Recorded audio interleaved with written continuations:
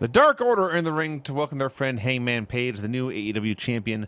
And I didn't realize this until he came out, but this show happened to be in his home state of Virginia. Yeah.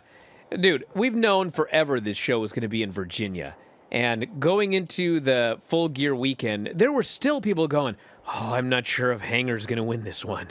I think that they may keep it on Kenny Omega. And it was like, first off, the timing. The guy's failed so many times. He needs to win. There's like no doubt about it. But I mean, what did you think was going to happen? He was going to lose and then come out as a loser in his hometown? Of course he was going to win. Once I knew that Dynamite was going to be in Virginia, I actually, up until that point, had thought that he was going to lose. Oh. Nope. I know. No. Hope he didn't bet. Didn't make any wagers on Well, that. no, because he found out they were here, so of course he didn't bet. I think he made a bet before that. Smartened up. So they bring out Hangman, and I don't mean to alarm you, but he was popular. Yeah. Yeah. Okay. I don't usually... I know Hangman's got a funny graphic or a funny tagline for his Chiron every time he comes out. I don't usually pay attention to it, but I'm sure it's funny all the time. But came out here and just says, unnecessary cheap pop. I laughed. Swift cuts a promo, but the crowd's chanting, you deserve it. And he says, no, I didn't deserve it. I earned it. They chant, you earned it. So I'm still a man with a job, but I still have a boss. That boss is you.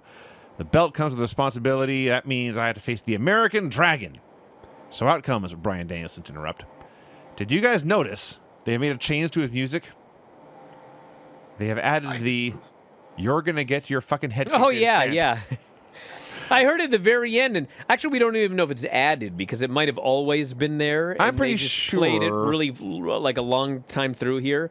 But yeah, at first I thought it was the crowd chanting that. Then I realized it was in the music. No wrestling fan has this kind of rhythm. Yes.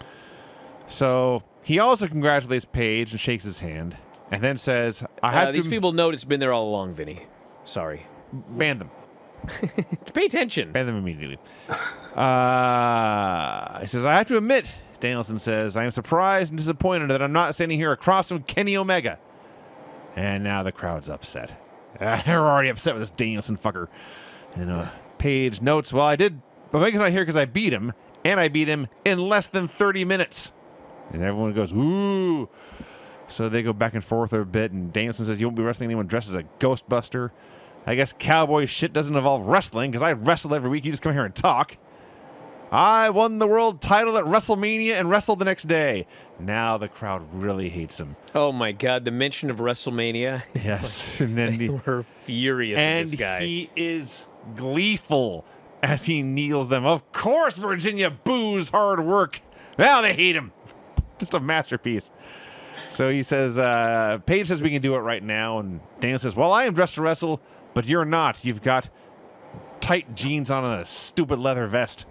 I know you've got plenty of excuses for all your failures. I don't want you to have another excuse when I beat you." And Paige says we can still fight. And they go nose to nose. They're separated, and there are several thousand people chanting, "Let them fight." And Danielson gets a mic and says, they're holding you back because they know I'd kick your ass. So Paige charges forward. They finally brawl. This was so great. And Bryan Danielson, who, like, I already knew he was, like, one of the best wrestlers I've ever seen. He gets better every segment. Without any kind of illogical character switch, he's the same guy he was the first day he walked into this company. He just started needling the guy they like instead of the people they hate, and he's now the top heel in the company instantly. He is amazing. He is a genius. Yeah, and you know what? He's doing what he wants. And, when he left WWE, he did all of those interviews, and he just talked about how much he loved WWE and how he thought Vince was a genius and all this and that. And, like, every time I hear these promos, I'm like, you are so smart. What in the fuck are you talking about? And I wonder if at this point he's rethinking his own thoughts. Because this Bryan Danielson, since he showed up on day one, is like 1 billion times better than Daniel Bryan ever was. Like, maybe the one day when he won that title at WrestleMania in 2014, he was like, I shouldn't say a bigger star, but I mean, the character and the work and the ability to do the promos and like everything. It's multiples of Daniel Bryan. And it's been like 2 months now or something like that. So he's fucking great. And they did a tremendous job of doing this segment without an authority figure to disallow the match. There's no authority figure to say you can't do it. So Hangman has to basically not fight in his hometown, even though the fans want him to. But the way that they pulled it off, and then Danielson finally, when Hangman finally gets his hand on him, Danielson's the one who flees, and they actually did a fantastic job with what they had here, and I loved it. Any thoughts, Steve?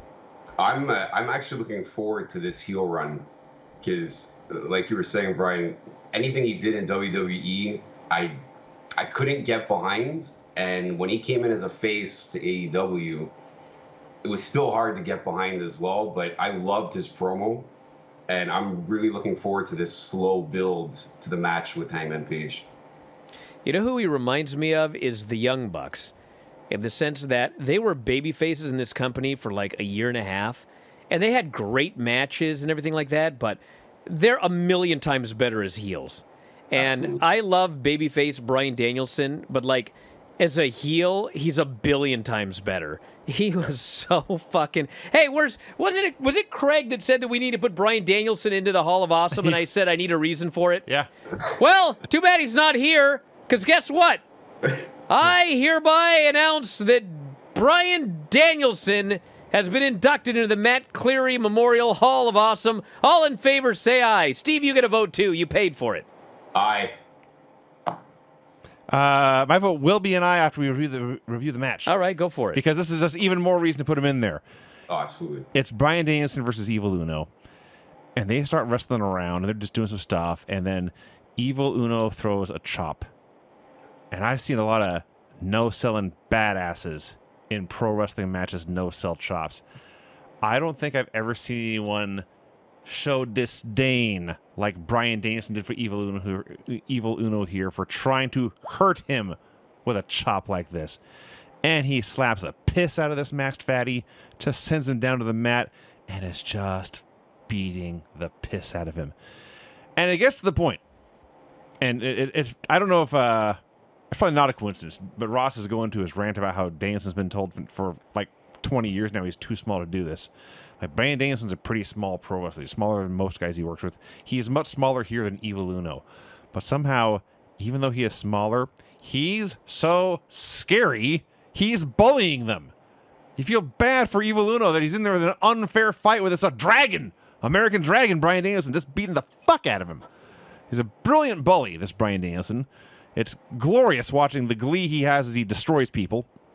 And Uno makes a comeback. There was a great point when he was making this comeback. He's like, there's like 4 big strikes and a rolling elbow, but Danielson eats the 4 strikes and then hits his own rolling elbow before Uno can hit his because he's bigger and, or he's not bigger, he's better and faster and smarter, and he beat Uno with his own game. And Uno tries the senton, but Danielson gets the knees up and he hits the knee strike, but he's not satisfied. He's angry, Bryan Danielson now, and he declares to the camera he is going to get his fucking head kicked in. And he grabs Uno's hands, and he does the curb stomps of death, like a dozen of them, and Uno's out. Like, the match is won. I was actually kind of hoping they would do ref stoppage via stomps, but Danielson did put on a... no, this was a million times better. He did the Diaz triangle choke with the bicep flex. Well, yeah, that was the idea. Yeah. And Dave was very much hung up on Nick Diaz, but here's the deal. Yes, that was what he was doing. The triangle with the double biceps or the middle fingers or whatever. But he kicked this guy's head in, and he killed him. And before the referee had a chance to stop it, he took the man's dead body and put it in a triangle because he's an asshole, and then he flexed and wouldn't let go for 4 seconds. Yep. It was fucking awesome. You know, the funny thing is he's wrestled like this from day one as a babyface. Yeah. And, like, it's much better as a heel. Well, that's why it's so believable he would have slid into this top heel role with no reason other than he's facing the champion, and the champion's going to be popular, so, okay, I'll just be a dick now. And it's the same Bryan Danielson he's been since he arrived in the company. So we can all agree that he is now a full-fledged member. Would love to vote for Bryan Danielson for the Hall of Awesome. All right, it's official. In fact, based on these 2 segments, I may vote for him twice. Well, you know, we've done that before, but usually it has to be a second week. Sure. But, yeah. Like, when this is over, I was like, maybe he is the best wrestler I ever saw. He's Brilliant at this pro wrestling thing. Then there's more. Shivani goes to interview Danielson, who explains that Hangman Page didn't want to fight, and so this man, points to Evil Uno, had his head kicked in. So until I fight Adam Page for the AEW title, whenever and wherever that may be, I'm going to take every member of the Dark Order and kick all their heads in. And next week, we're in Chicago. I hear there's a Dark Order member from Chicago. Colt Cabana, if you've got any nuts, I'm going to kick your head in Chicago next week. A genius. Bryan Danielson is a genius at the art of pro wrestling. He sure is, yeah. Oh, God, it's so great. I also love they've turned. This is usually it's a babyface storyline. There's a heel version of it where you take out all the flunkies first to work your way up to the top guy. And that's what Danielson's do it with Adam Page's Friends of Geeks. Yeah, he'll beat all of Geeks his of friends, friends, yeah. and then he'll run to the Hangman, and the Hangman will beat him. Yep. And then maybe they'll shake hands afterwards, and he'll go back babyface. Hopefully he doesn't, but we shall see. This was awesome. Again, maybe it's just